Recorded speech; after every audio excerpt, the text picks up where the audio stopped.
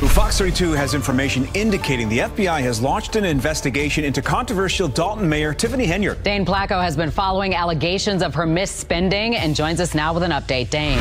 The store came here to the gas station. It's on his live. All the evidence is on this boy's live. Okay. He said, "Oh, I got him now. I'm gonna pull up now," and jumped out. He jumped off the car. He was recording it with his phone. Walked up to our car, and then we was bagging out. We pulled over right here. And it should be on their cameras too, so you'll see. I'm happy that justice is being served. Millions of dollars hidden away, a lavish life built on lies, and now the downfall everyone's been waiting for. Tiffany Henyard, the so-called super mayor, has finally turned herself in after a shocking FBI raid uncovered her dark secret. She's been living like a queen while her town drowned in debt. Her high-rolling, jet-setting lifestyle funded by taxpayer money is crashing down, and now she faces up to 25 years behind bars. This is the scandal that will blow the lid off everything. Tiffany Henyard, the once untouchable super mayor of South Chicago, is now staring down 22 federal charges. Not just for your average corruption either. This is millions of dollars in taxpayer money allegedly mishandled and straight up hidden. The FBI had been watching her for months, and after subpoenas and backdoor whispers, they finally made their move. But what truly hits hard? The fact that this isn't the first time Henyard's been behind bars. Before, it was vehicle trespassing. Now she's facing a list of charges long enough to guarantee serious prison time. Tiffany doesn't care. Not about you, not about the residents of Dalton, Illinois, and definitely not about the town's finances. While her city crumbles, she's cruising around in a taxpayer-funded motorcade, flaunting her power like it's her personal playground. Wait till you hear how Henyard turned Dalton's piggy bank into her personal shopping fund. How does a town go from flush to broke in 365 days? 2 words: Mayor Moneybags. Tiffany wasn't just living large, she was living double extra large on Dalton's dime. We're talking about a small town mayor with big city dreams and an even bigger appetite for luxury. While the good people of Dalton were struggling to make ends meet, their fearless leader was out here acting like she won the lottery. Picture this: a $7,700 shopping spree at Target, Walgreens, and Wayfair, all in one day, September 1st, 2023. That's not just a little retail therapy, that's a full-on shopping assault. And guess who was footing the bill? That's right, the hardworking taxpayers of Dalton. And Mayor Henyard wasn't about to fly coach like the rest of us peasants. Nah, she was all about that first-class life. And why stop at fancy flights? Our girl Tiffany even hired a professional hair and makeup team. Because apparently running a town into the ground requires looking fabulous 24/7. Now, you might be thinking, how bad could it really be? In just 1 year, Henyard's administration managed to rack up over $102,000 in travel expenses. Dalton went from having a nice little surplus of $5.6 million to being $3.6 million in the red in 1 year. And while Dalton was going broke faster than a contestant on a spending game show, Henyard was living it up like a real housewife of Illinois. The outrage was so real that they actually had to ban Henyard from using Village credit cards for unapproved purchases. Imagine being the mayor and getting your allowance cut off. Y'all thought the spending spree was wild? Buckle up, because we're about to take a detour down Mama Henyard's driveway. And let me tell you, it's paved with more than just good intentions. Turns out she wasn't just treating herself, she was spreading the love to her family too. And by love, I mean a whole lot of taxpayer cash. We're talking about a cool $561,000 spent on repaving her mother's driveway. You heard that right? Over $500,000 for one driveway. Our Dalton diva didn't stop at family renovations. Nah, she decided the town's police force would make a great personal security detail. Because who needs cops patrolling the streets when you've got a mayor to chauffeur around town? While the good people of Dalton are wondering where all the cops went, Henyard's got them running errands like they're her personal TaskRabbit. One former police chief spilled the tea. We needed those officers to be on the street fighting crime. And instead, we have several officers that are riding around protecting the mayor. While Henyard's living like she's got her own secret service, the rest of Dalton's left wondering if there's anyone left to answer a 911 call. But Tiffany wasn't about to let a little thing like rules stop her party. Even after getting her plastic privileges revoked, she kept the good times rolling. It's like she thought being mayor meant being queen of her own little kingdom. Despite being cut off by the Illinois State Comptroller for reckless spending, Henyard still threw a massive party for the suburban town, using $50,000 to pay for just an hour's worth of performance performances. Kiki Wyatt and Jay Holiday each walked away with a cool $30,000 and $20,000 respectively for just 30-minute sets. If that wasn't wild enough, she spent an additional $36,000 on sound systems, staff, equipment, comedians, and even $6,600 just on bounce houses. Yeah, bounce houses. Meanwhile, the town's residents, like Jennifer Roberts, were left fuming. She told WGN9, "That's my money. That's the people's money." Former trustee Valeria Stubbs didn't hold back either, calling the event a total flop, with only around 70 people showing up. Stubbs didn't mince words. She likes to use our tax dollars to promote herself. And according to another resident, Sherry Britton, Henyard isn't going to give up easily. Tiffany is a narcissist. She's going to do whatever she wants to do. It's not going to stop until they put cuffs on her. While everyone was watching the FBI and angry taxpayers, they missed the real plot twist. Remember that quiet assistant always trailing behind Henyard? Turns out she was the one holding the matches that would burn it all down. Meet Carmen Carlisle, Tiffany Henyard's former right-hand woman. She was Henyard's trusted sidekick, the one who knew where all the bodies were buried. Figuratively speaking, of course. But something made her flip. Maybe it was a guilty conscience, or maybe she just got fed up with watching Dalton get robbed blind. Whatever the reason, Carlisle decided it was time to sing like a canary. This lady went from fetching coffee to dropping bombs on her ex-boss's whole operation. For 2 years, Carlisle had a front row seat to all of Henyard's shenanigans. And let me tell you, she saw enough to make your head spin. Carlisle went straight to the feds with a stack of receipts taller than Henyard's ego. She spilled all the tea about how Henyard was running Dalton like her personal piggy bank. We're talking about manipulating employees, vendors, and residents, all while flashing that $1,000,000 smile for the cameras. In Carlisle's own words, for the past 2 years, Henyard has manipulated employees, vendors, and residents, using her position to increase her influence, all while projecting a false image of success, funded by the hardworking taxpayers of Thornton Township and the village of Dalton. After Carlisle started talking, she got attacked. And I'm not talking about a mean tweet or some nasty gossip. We're talking physical attack. Now, nobody's pointing fingers, but word on the street is that Henyard might have had something to do with it. Carlisle wasn't the only one jumping ship, though. Remember Keith Freeman, Henyard's former aide? Well, he's in hot water too, facing charges for bankruptcy fraud. But here's the thing. Rumor has it he's singing to the FBI too. Henyard's been known to intimidate trustees, silencing anyone who tries to expose her shady dealings. And when firing them didn't work, she used taxpayer dollars to make sure she was always in the spotlight, literally. Her face is everywhere, from billboards to government buildings, like some dystopian nightmare. The worst part? It's not just financial damage. Lives are being affected. Survivors of her misconduct have finally started speaking out, sharing heartbreaking stories of financial ruin and intimidation tactics. This isn't just a corrupt mayor. This is a woman who's turned an entire community upside down. Just when Henyard thought she dodged a bullet, she found herself in the crosshairs of an even bigger gun. The FBI doesn't play around with pocket change. So what kind of money are we really talking about here? Word on the street is that the feds are digging deep into Tiffany Henyard's finances, and they're not messing around. We're talking subpoenas flying left and right, demanding everything from credit card statements to personnel files. The drama kicked off when the FBI started sniffing around Dalton's town hall. They weren't there for a friendly visit, that's for sure. Nope, they came armed with legal papers, ready to uncover every penny Henyard might have misplaced. And these subpoenas? They're exposing every detail of Henyard's lavish lifestyle. We're talking about those fancy trips she took, the security detail that followed her around like she was a Kardashian, and every single dime that might have slipped from the town's coffers into her designer purse. The FBI isn't just poking around Henyard's official business. They're diving into her personal life too. That cancer charity she's so proud of under the microscope. Her political action committee, they want to see those books too. Even her private business ventures are getting the third degree. It's like the feds are playing connect the dots with Henyard's finances, and they're not liking the picture that's forming. Trustee Brittany Norwood spilled the tea, saying, "We have been asking for someone to come out here and save us. There have been a lot of spending that we're not really privy of, and we've been asking for answers." Sounds like the town's been crying for help, and the FBI finally heard them.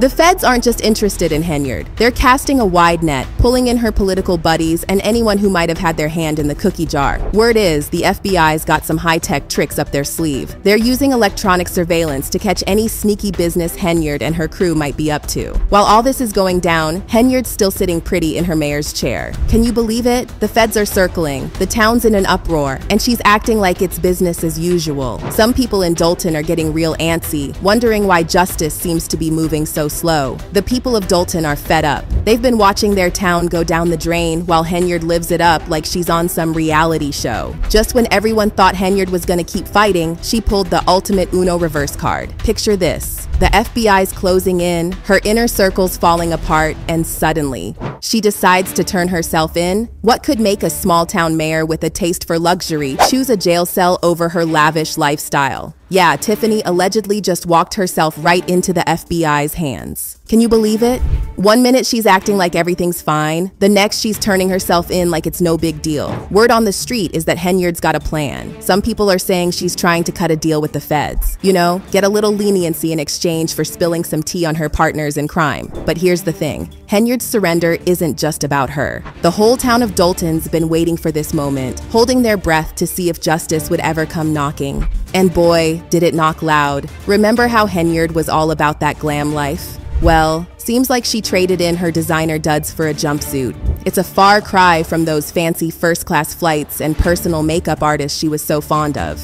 As if that's not enough, her own lawyer just bailed. Yep, the woman can't even pay her own legal bills. Ironic, considering she's been raking in over $220,000 a year. But how does someone like her get there? Let's just say she inherited her cushy township supervisor position, and with it, a fat paycheck. And she's already tried to rig the system, passing a shady ordinance that had dropped the next supervisor's salary down to $25,000, just so no one would dare run against her. That's the level of twisted control we're talking about here. The outrage has been simmering for years, with residents holding rallies demanding justice. It's even gotten so bad that they're calling in Lori Lightfoot to help clean up this mess for $400 an hour. Think about that for a second. How bad do things have to be for people to call in the former mayor of Chicago just to try and fix their crumbling town? Henyard's lavish spending and total disregard for the law didn't go unnoticed for long. With Dolton facing a debt nearing $20 million, the residents are desperate for a hero to step in and save them from this chaos. And let's not forget about all those missing millions. Just because Henyard might have turned herself in doesn't mean that money's magically gonna reappear. The town's still in a financial mess, and people are wondering if they'll ever see a dime of that cash again. The mayor who once splurged $40,000 on Amazon in a single day is now under federal investigation. The Illinois State Comptroller even cut off state payments to the town, halting $135,000 that Dolton desperately needed. And if you think Henyard's just dealing with financial scandals, think again. She's facing a lawsuit from former employee Dwayne Thrash, who claims he was fired for refusing to go along with one of Henyard's schemes. Some people in Dolton are actually breathing a sigh of relief. Can you imagine being so fed up with your mayor that you're happy to see her in handcuffs? It's like the whole town's been living under a dark cloud, and now they're finally seeing a ray of sunshine. Henyard's downfall wasn't just about money. Her reputation crumbled with allegations of sexual misconduct during city trips, wrongful terminations, and even accusations of sexual assault against employees. But here's where things get murky. Whether or not Henyard has actually turned herself in is still up in the air. Some are speculating she might be playing the system, holding out for a deal or trying to protect someone higher up. And while no one's sure if she's behind bars yet, residents are hopeful it won't be long. Comments like, "Why is this woman not in jail?"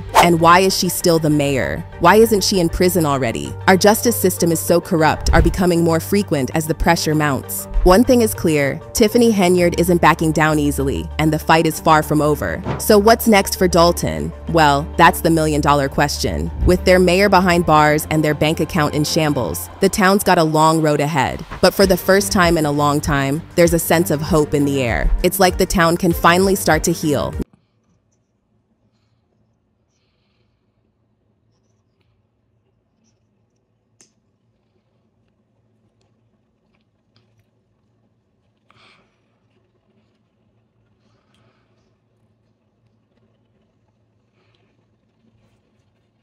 Yeah, see, the whole Tiffany Henyard situation, the Tiffany Henyard situation is crazy. You know, it's a crazy situation. And I mean, she's right where she belongs, right? She's right in that cell where she belongs, right? So that's how the cookie crumbles, you know? This is what happens when you steal from an entire town. This is what happens. You think you can get away with this? No. This is why we should never elect someone based off of, like, identity politics and, like wokeism, you know what I mean? Like, you have to like elect someone based off of their talents, their merits, their leadership traits, all of these things. These are the reasons that you elect someone. You don't elect someone because because it's progressive to do so. You know, I think Tiffany Henyard won the election in Dalton because it was progressive to do so. You know what I mean? Y'all get what I'm getting at. You're picking up what I'm putting down. You know what I'm getting at.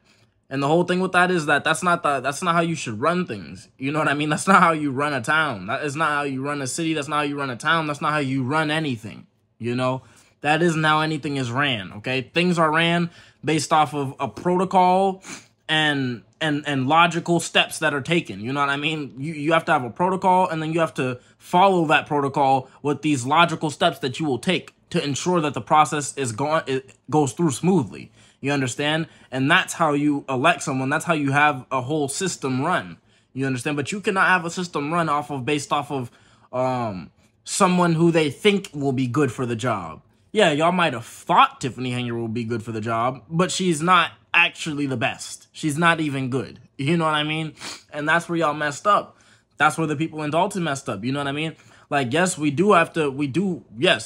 should be condemning Tiffany Henyard for stealing from an entire town of her own people, for stealing, to blow it on Louis Vuitton bags, to blow it lavishly, to blow it on Amazon purchases, okay? So that she could order a bunch of nonsense from Amazon, okay? 43 bands in Amazon.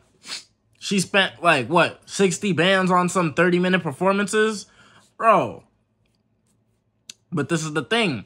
You know, yes, we do need to condemn Tiffany Henyard, but this is where the people need to take some accountability too. No, because y'all elected Tiffany Henyard, and she wouldn't be elected if it wasn't for the people. This is not the same thing as the presidential election. The presidential election is actually, the president is actually voted in by the Electoral College. So the popular vote is not real. Like, the popular vote it's meaningless. It has no merit, no value, and it means nothing. Your vote is irrelevant when it comes to the presidential election. Please understand, okay? The only thing that matters in the presidential election is the electoral voters, okay? And the electoral voters, there's a representative in each state. There's an electoral voter for in every state. There's an electoral voter, right? And sometimes there's flip states. Sometimes they vote differently, but pretty much however those states vote, that's who the president is going to be. That's why Trump won in 2016 or whatever that election was. Y'all know what I'm talking about. That's why he won against Hillary, even though she had won the popular vote. He won the electoral vote, which is the real vote that matters. You understand? That's the only vote that's relevant. Your vote is irrelevant. Understand as a human being, okay? But when it comes to the mayor, when it comes to like town level, city level, and state level, when it comes to those things, those are actually within the people's control, okay? So the people like me and you, we actually do elect the mayor. There's no electoral voter doing that. The electoral voters don't elect the mayor. They don't elect the mayor. They don't elect the governor. They don't elect anyone from a town, state, or city level, okay? So that would follow those people that I've just listed, those sections, those branches that I've just listed, that would be those. So when it comes to the governor, when it comes to the mayor, when it comes to anyone at that level, we actually do elect those people. Me and you, our vote does matter when it comes to that. So this is where the accountability has to go on the people in the town of Dalton. Y'all did elect Tiffany Henyard. I don't know why y'all did that. Y'all had no reason to believe that Tiffany Henyard was going to be a good mayor. What is her track record in the past? She has none. She has no credentials. She has never ran anything. She has never been a leader in any other way in history.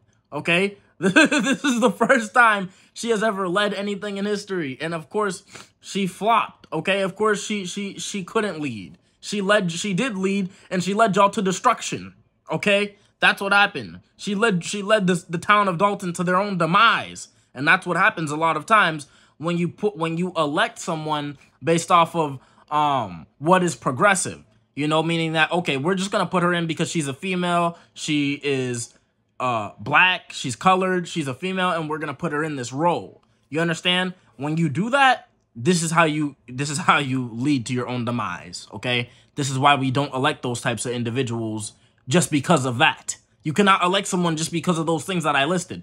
They have to have other leadership traits. They have to have a good track record. They have to have credentials from the past. They have to have done something. They have to have shown some type of capability, some type of leadership prowess, okay? That they have the actual wherewithal to lead an entire town. That is the thing.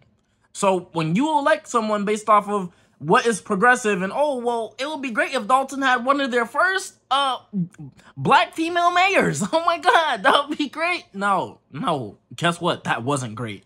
That was the worst thing that Dalton could ever have done in the history of their existence. And they will pay for years on end for that foolishness, okay?